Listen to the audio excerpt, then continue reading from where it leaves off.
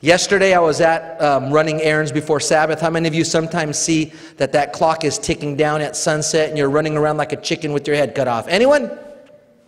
Okay. Luckily for me, that happened several weeks before, so yesterday I was kind of on top of it. Was at Safeway, and we're walking into Safeway, and my wife and I are walking in, and this guy's walking in, and this guy kind of looks at me, and he looks at my wife, and it was kind of like a strange look. And I was like, interesting. So we walk in. As we're walking in, he's turned around. I think like he was looking at Reagan. I'm thinking, okay, some dude thinks likes my wife. That's cool, whatever. Didn't know he really liked me. I'm going to fill you in on the story. We walk in, and we get our stuff. We're getting ready to leave. He's waiting us by the exit, and I'm getting ready to leave, and he walks up to me, and he goes, hey, aren't you the pastor of the church over there by the library? And I said, yeah. He goes, you know, my wife and I watch you. He goes, my name is Dallas. Dallas is a young black man, about 32 years old. And he said, we really appreciate, you sharing the word. And I said, why don't you come tomorrow and visit if you'd like? And he goes, why? What's going on tomorrow? And I kind of shared with him.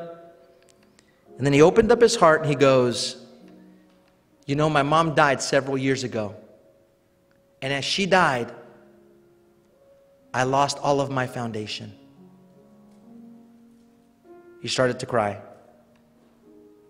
As he started to cry, though he was black, I did not see him as black.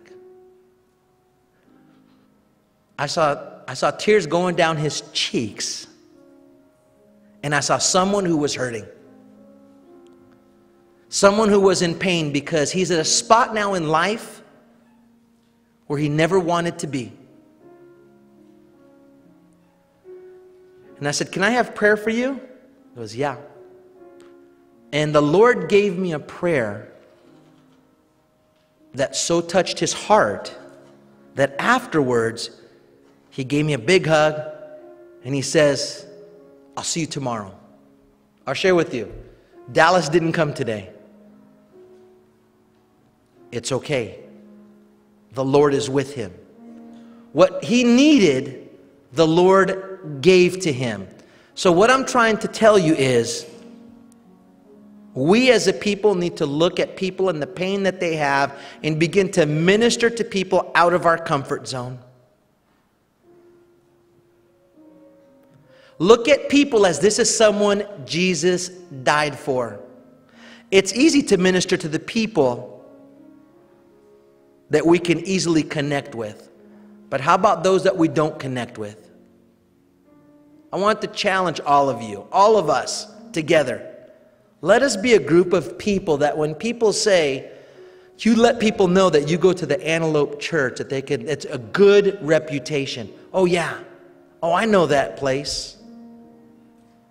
And if they don't know of that place, you will be the instrument that God will use to bring them to come in contact with Christ. I am thankful to say, red, yellow, black, or white, they are precious in Jesus' sight. Amen? Devin, come up front, Devin. It's about time you made it. You were going to be in trouble with me. You guys, really fast, I want to introduce you to someone. I know some of you know him, some of you don't. Come here, buddy.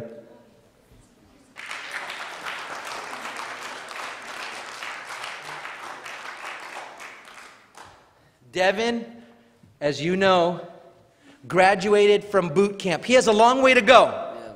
He has a long way to go.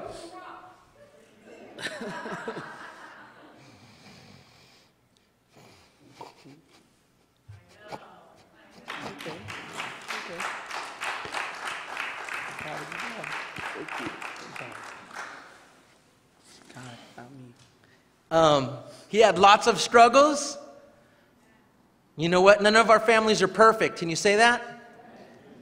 And Reagan and I sat him down several times and we told you, your hope is in Christ and you need to be able to go to the service to get some discipline and some structure in your life, to have an opportunity to have the Lord use you. I want you to share really, if it's okay, you guys share just a little bit of testimony, what has happened over the past several months. I want you to, this is your, God has given you this opportunity. Let's see. I had a job. They let me off for about 5 months. I didn't want to do anything. I hated school. Didn't graduate school. Didn't graduate high school. Wasn't going nowhere good. Started doing bad things with my life. Just angry all the time. Pastor Mike sat me down one day, and I didn't want to see him because lately I just wasn't doing good, and I know that he was gonna be on my head about things, and he was gonna tell me things that I've heard many times before. I'm just not choosing to do it. So I sat down with him, and I was already thinking about going to the military, just trying to get my life right, to do something to get away. Right at this time, like my grandmother and my grandpa were always on my head about everything I was doing. I kind of wanted to be out the house. They were always telling me how they want me out the house, but I know as soon as I left, they were gonna be like, "Oh, no, stay, it's okay, we miss you." But I know I had to get my life together, so I told Pastor Mike, "Hey, look, like I'm gonna go to school and I'm gonna sign up for the military." And within those 2 weeks that I told him, I got a call from the Marines, and they told me, "Hey, look, like we know you don't have your high school diploma. We're happy that you're going to school and trying to get that, but we have an opportunity for you, you know, and this is a once in a lifetime. So these are the things you need to do. You need to pass the test, pass the drug test. You need to come down to see us. You need to make sure you do these physical tests to see if you're healthy enough. You also need to take a blood test, everything like that." Did all that. I ended up passing. They told me, "Okay, cool. Now you have a month till you go to boot camp, and this is the only time you have an opportunity to go to boot camp, or you're gonna have to wait a year." So I told Pastor Mike that I was going, and we made sure of it. I went to boot camp. It was hard. Like I went there, and I told myself like I'm gonna be very patient, and I was patient for the most part. But like within like 6 weeks, like a lot of people get on your nerves, and you end up snapping. But the moral of the story is that, I mean, God has a plan for me, and I'm thankful that He blessed me with opportunity like this, because He knows where I could have been, or who knows what I could have been doing in life right now if I wasn't here.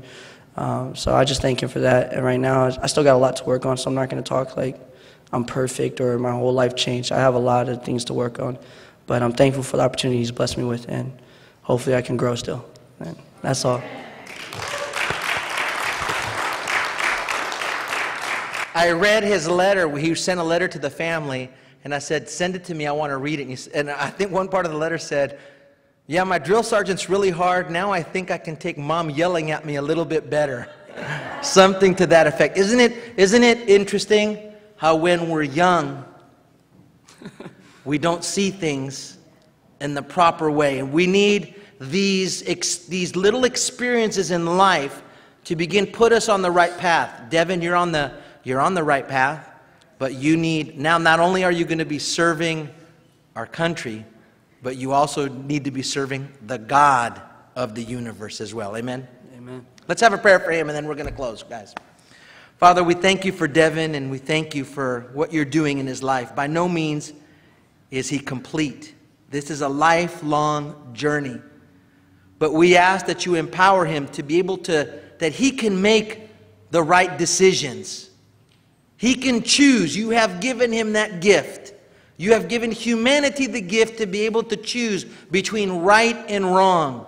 And we can do that because the power of Jesus. Without Jesus dying for us, none of us would be able to make that decision. But because of his death, we can choose to say no to the enemy. We ask that you give Devin that strength to honor you. And we ask that you give us that strength, and may we willingly choose to honor you. In Jesus' name, amen. Amen. God bless all of you guys. Happy Sabbath, everyone.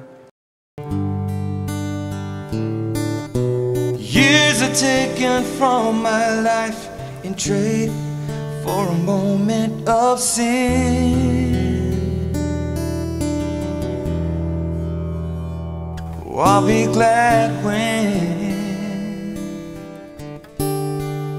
my life begins again.